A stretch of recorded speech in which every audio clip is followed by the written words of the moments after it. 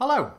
Probably a very quick video for this module because for as much as it does, there's not that much to talk about. So this is Token Action HUD, or HUD. This is a module that I was made aware of about an hour ago by one of my players who sent me a video. It gives you some shortcuts for actions and abilities on your players.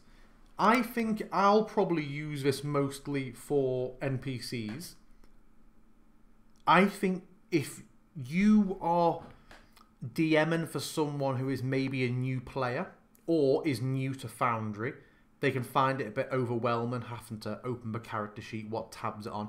All this does, so I've just for your information, I haven't configured this module at all. I've just installed it and enabled it. So everything you're about to see is default functionality. I will take you through the menu in a minute, but even then, there's not much to it.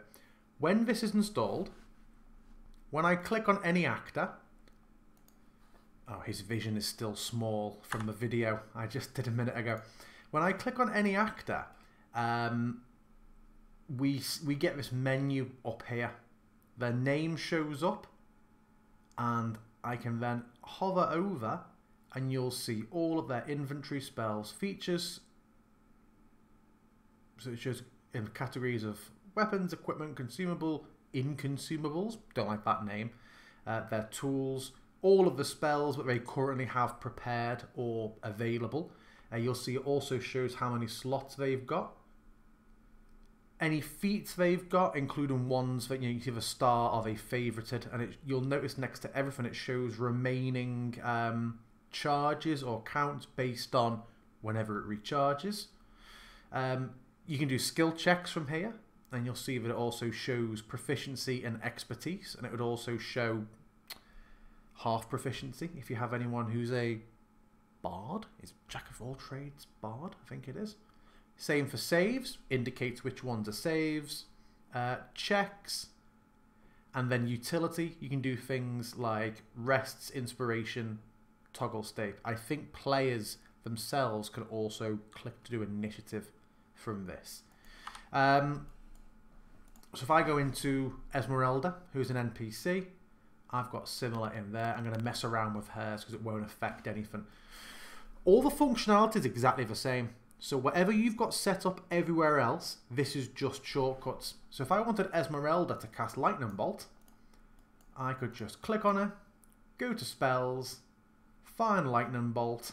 I can see she has 3 slots available. I'm not going to make it use a slot because it's a Foundry video. And then with my animated spell template that you've seen I've got set up from a previous video, I can choose where she's going to put it, who she's going to zap. Bang, the spell is cast. Oh, I've targeted on, I started it on her. Idiot, I should have done it one in front of her. She shot her, she played herself. That's all there is for functionality of this. I will show you the settings. You can do a little bit more. You can go in and in here with a book at the end, start to set up and program additional ones. So a very common one is to put macro in there. Make a macro folder category and then drag your macros up from the bar at the bottom and place them in that folder. If I go to the settings of the module,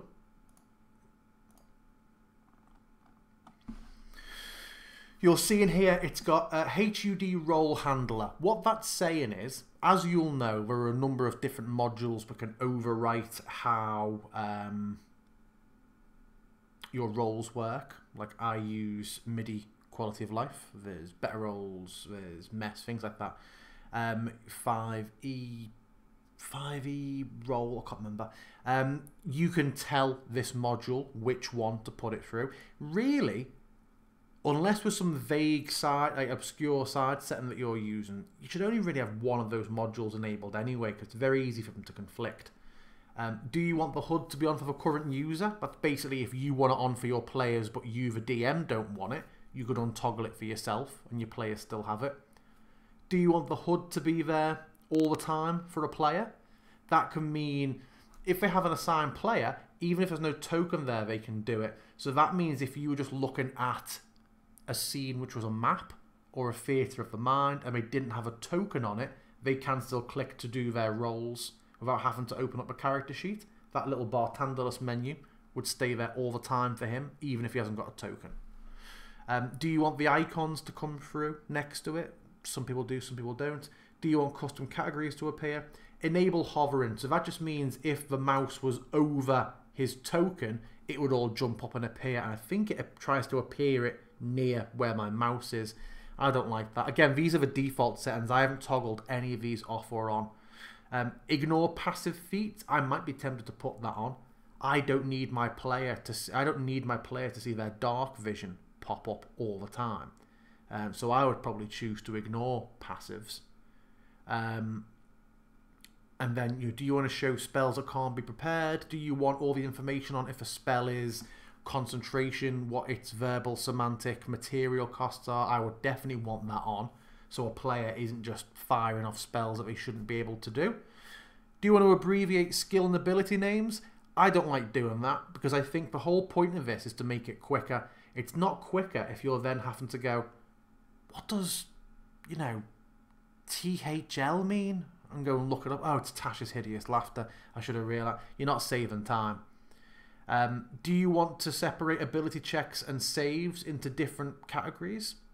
If I'm doing this, it's for a new player. I think I would enable this. So I want them to be separate, so they are learning the difference between two different menus. Here are what checks are. Here are what saves are. Do you want to show empty items? So like if you had arrows down to 0 charges, would you want it to show up? If you had a two charges a day magical item, once it's tapped, do you still want it showing up to remind them they've got it? Or do you want it to disappear until it can be used again? I would probably not want empty items to show up on mine. Do you want the item sheet to show up on a right click? So if we were to go, what is the cloak of Arachna? Oh, Arachidna. Why couldn't I say that? Right click, it goes and opens up the item description. And then debug mode even says in there himself he doesn't use it much. I think that's a really straightforward but very, very useful mod. I think a lot of people might look at it and go, oh no, it's turning it into a video game. I want to go and open up my character sheet. But I see a lot of scenarios where I'd find that very, very useful. So yeah, let me know if you'd use this. I am keen to know what you as viewers would think of it.